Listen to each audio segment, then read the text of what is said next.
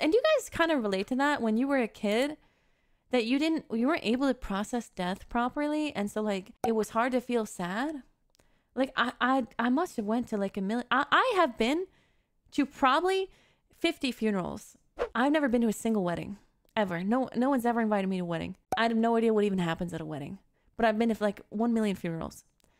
But it was all when I was a kid. I was just a young kid, and I never processed it very well. I don't know how to explain it. It didn't hit me. You're just a kid. I don't know how to explain it. You don't go to funerals? Yeah, but when you're like 11, you have to go.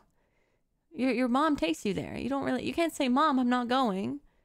Your parents would be upset if you didn't go. But I would love to go to a funeral. A wedding! Oh my God. Oh, sorry, I misspoke. We were talking about funerals. I would love to go to a wedding.